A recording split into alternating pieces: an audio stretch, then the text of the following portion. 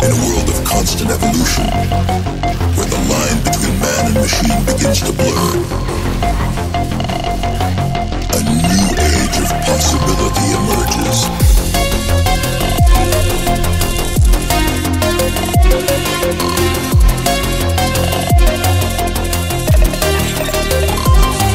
Where humanity is augmented to achieve what was once thought impossible. Welcome to the age of cybernetics.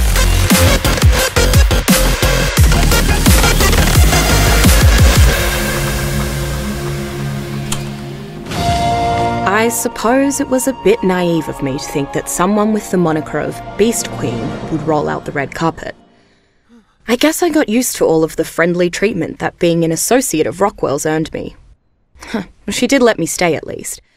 And she hasn't instructed her dinosaurs to kill me yet, so that's a positive.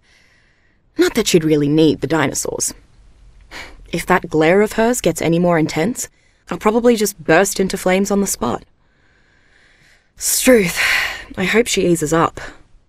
Sifting through raptor excrement with someone watching is harder than you might think.